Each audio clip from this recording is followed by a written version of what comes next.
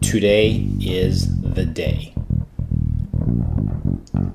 After contemplating, meditating, and convincing myself that this kick could be accomplished, with all the variables that could take place in attempting this kick, the one I choose to focus on is the completion of the goal.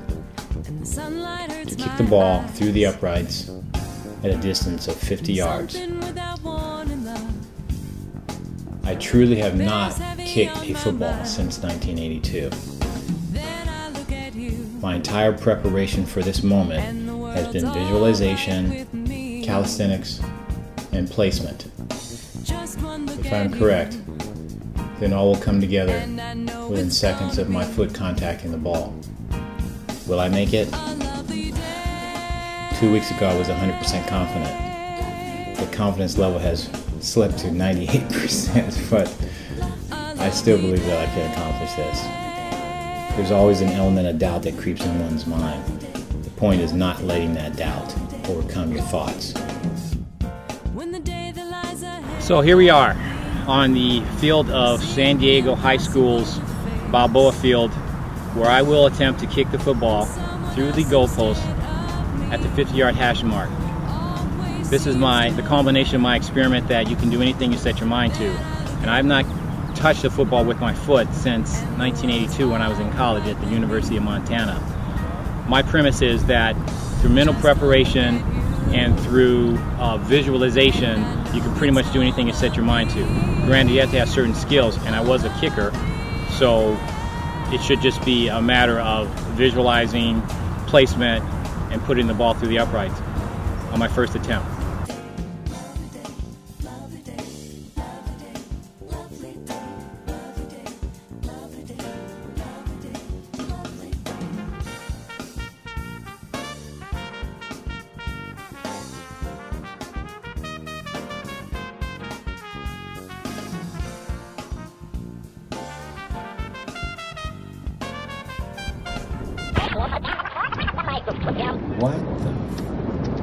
What just happened? Let's have a look.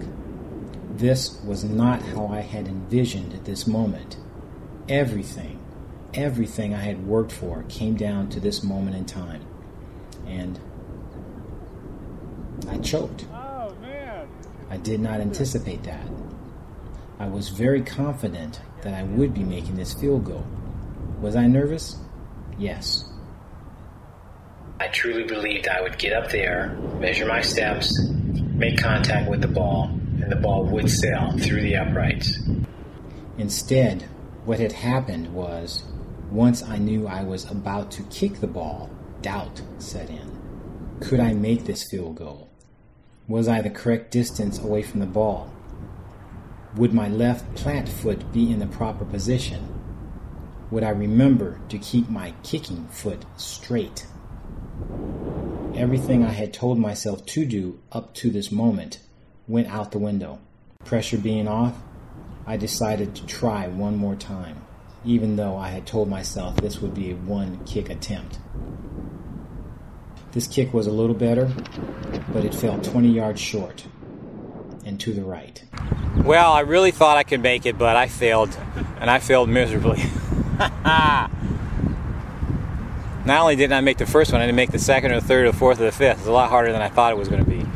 When you have an object in front of you, I don't know, making contact, it just didn't go. I mean, all that mental preparation I did just kind of went out the window once I started taking those steps, because then I started thinking about, oh, you just got to make it, kick it, use your strength.